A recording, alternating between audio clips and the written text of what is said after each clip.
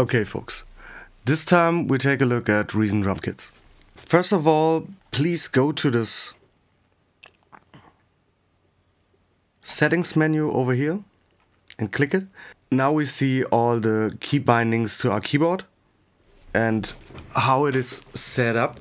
We have the option to randomize our velocity and even randomize the pitch. So if I press a tom, for instance, the pitch will be varied slightly. We also got the option for another key map. We got an Elasis key map. So if you got an Elasis drum kit, you could set up this, and so you get the correct Elasis key binding, so you could play along with your Elasis kit. The same goes for the Roland kit. So if you got a Roland drum machine or drum kit, you could use this preset, or if you are an MPC user or machine user like me, you could set up this 16 pads mode and your drums will be distributed on the 16 pads. But what else do we got here? We close the drum settings, so we could trigger our drums via mouse or via keyboard. We get a simple mixer over here, which gives us access to kick, snare, tom, hi-hats, overheads and room mic levels. We also got a reverb send for these 4 sliders here, so for kick, snare, tom and hi-hat, and a reverb return level, so we could make the whole room louder or quieter.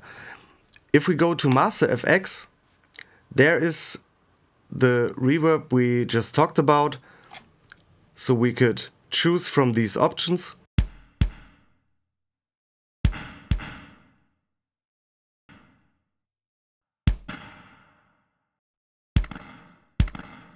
And we also got a compressor that handles everything we play in here.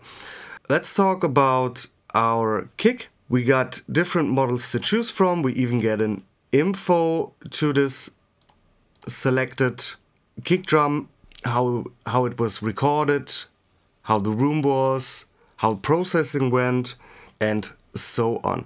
We get control over pitch and decay of our kick drum, as well as volume and pen. And we get this leakage option here, which sends our kick to the overheads, to the room mics, or even to the snare mic. So we get intentional mic bleed. We get a EQ, a transient designer and a distortion unit with 2 options. At the snare, we get some more snares in here. At the snare we could pitch, we could adjust the decay, we have a bottom and a top mic, so we could easily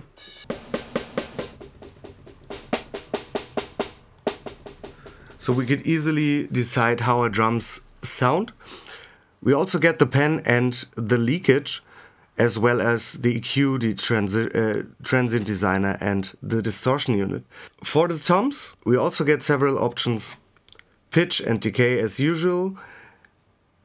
We get a volume knob for each tom, for the mid, the high and the low, as well as a panning for each tom and the leakage for the whole toms kit. Followed by a simple EQ, a transient designer and a distortion unit.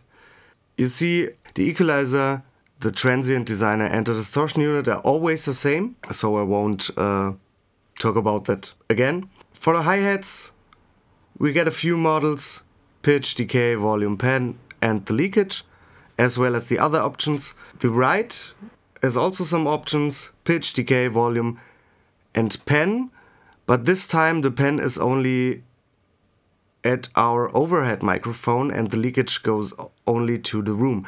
And we got the same 3 effect devices here. The crash has the same options as the right. The crash 2 has also the same option as the right. And we also get different models.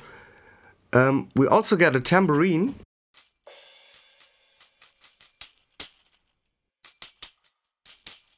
We also get a tambourine with a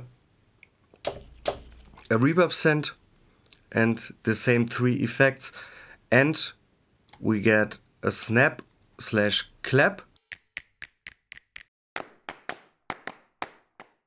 We also get overhead options, so we could decrease or increase the stereo width of this.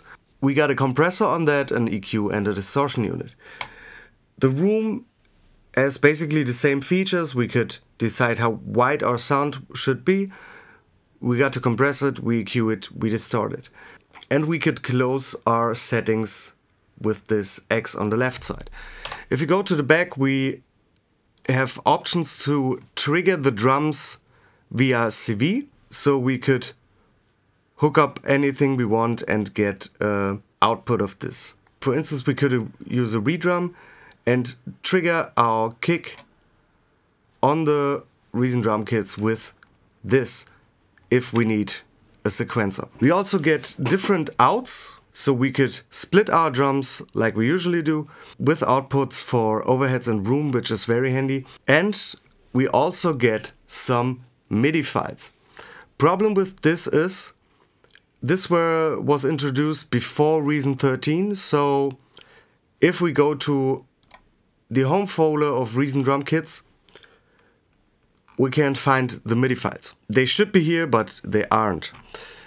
If you need the MIDI files, you just open the browser normally up in the left corner over here, go to Reason Libraries and select MIDI files. Then you open Rack Extensions and there are the MIDI files you wanted, so we could easily drag one in. This was a 6/8 kit, but I think you get the idea. You could easily drop something in here, even use a fill, and now we got ourselves some drums.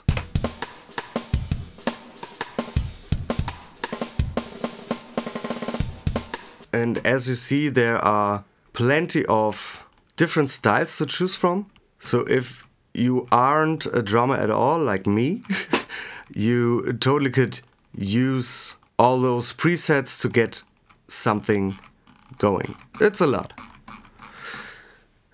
Okay, I think that's everything on this device. I hope I didn't overlook something. I hope you enjoyed it. Please leave a like and a comment. Please watch some of the other videos if you liked this video, and maybe subscribe to my channel. Okay, until next time, bye.